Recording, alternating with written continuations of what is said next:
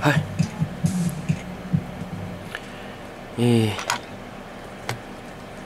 これはですね、漫画じゃなくて、セット、友達、友達のロングライフっていうんですかね。ロングライフっていうのがあって、共生の仕組みっていうんですか。共生というのは、コーハビテーションじゃなくても、LINE の友達でも、会社の友達でも、で、自分は被らないようにするんです。被らないって言ったら、まず女子の方から、勘のいい人はわかると思うけど、化粧のね、化粧、なんていうんだっけ、化粧の被らない。被らない女子とも重要なことで、メーカーじゃなくて化粧の被らない女子ともではロングライフ、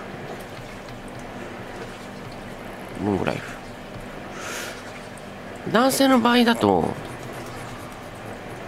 そうそれです。顔形っていうより、お気づきの男子さんもいらっしゃると思うんですけど、髪型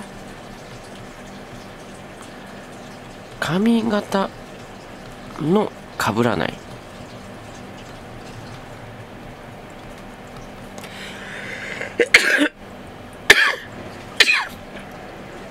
失礼しました。髪型の被らない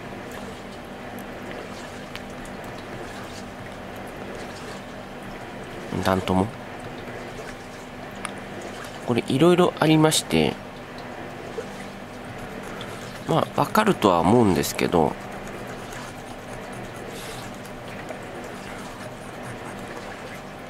男友達がね、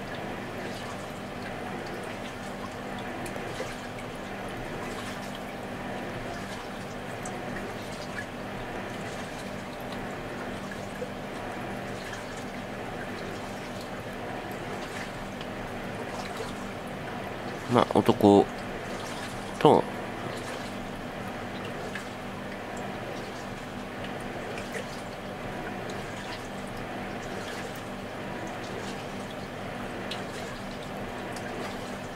体型っていうよりは、でここに女子が現れたとするっす。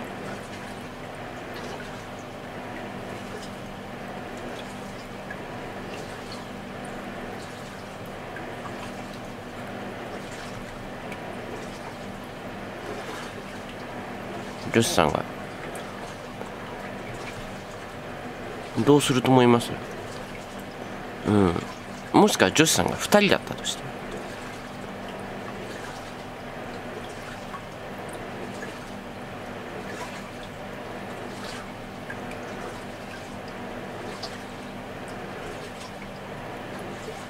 女子さんが2人だったとして、私こっちって言うと思うんですよ。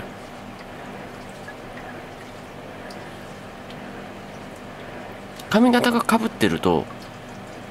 もしくは化粧が被ってると、これ喧嘩になるんですよね。今のはその友達の話で、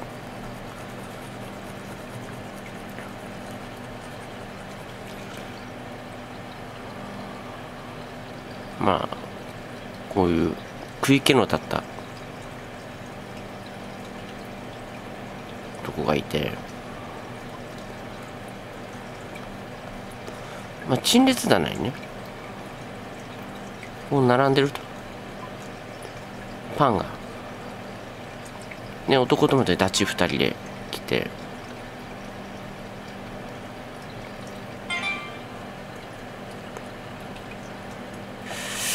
どっちがいい？俺メロンパン。俺いつもあんパンだねっていう。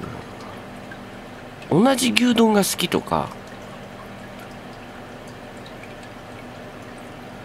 ちょっと違うかな。片方の牛丼屋行くのに決めてて、俺いつもあそこの牛丼に決めてるんだねっていうのがちょうどいい。一緒に牛丼入ったらちょっとおかしいじゃないですか、男2人で。だからまあ好みは同じパンでも味の分かれる2人がいいですね。これ友達の共生の法則って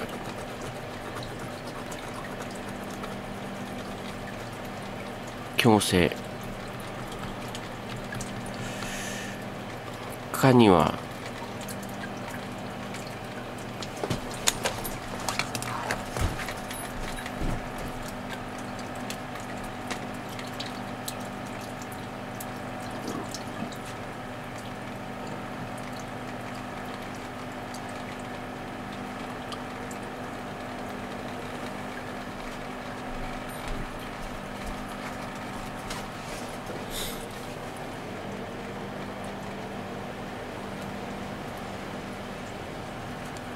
他にはですね、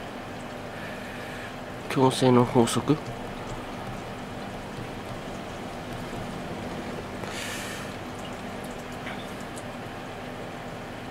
遊びで言うと、これはもう自分が小さい時に身につけたんですけど、友達に選ぶ時にね、こうボールがあって、で硬いのが好きなんですよ。ボールの硬質のが好きなんですけど、で友達に聞いてもあるんですよ。僕だったら柔らかいのがいいな、柔らかい方ね。えボールが柔らかい人を自分は友達に選ぶんです。すると喧嘩にならない。同じボール遊びが好きでも。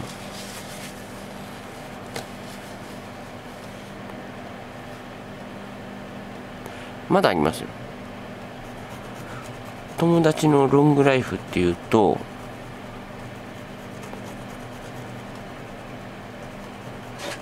なんていうかな、カップルがいてね、まあ男なのにロン毛っておかしくないとかで聞いてみるんですよ、友達に。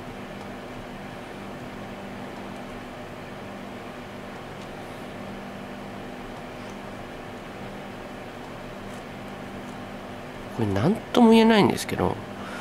どっちがいい？私短い髪の毛の方がいいって言うと、この友達がね、私も短い髪の毛の方がいいっていうのがおったりするんです。私もなんか昔からの同級生とか多くて、最初の段階で友達の選び方が間違ってたと思う。学生時代に、子供の頃から。こっちが単発がいいって言ったら、片方はロングヘアがいいって言ってる方が良かったんです本当は。でも今となってはしょうがないから、単発がいいって言ってたら、同じようにその単発の好きな女子の可能性があるから、わざと長髪にしておくのよ。2人はこう友達と、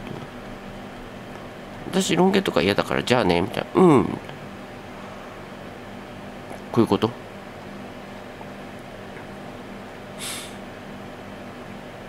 まだありまして、これカップルのロングライフ、なんかネタ的にはあるんですよ。髪の毛の長さがどうとかいつもそんな話してる夫婦でもそうかな。前髪がどうとかよく言ってますよね、夫婦ってね、人前で。友達の、今度は漢字の友達、ロングライフっていうのは、まあ文通メール、電子メールの場合ね、こいつ漢字の使い方うまいっていうのと、まあ文メール、こうカタカナ用語うまいなっていう。でお互いに勉強し合う、切磋琢磨、友は友によって説がれる。あ、漢字勉強になったありがとうって。こんなカタカナもあるの、へえ、これ英語みたいなっていうのは、友人関係でこう勉強する学生同士で仲が良くなりますね。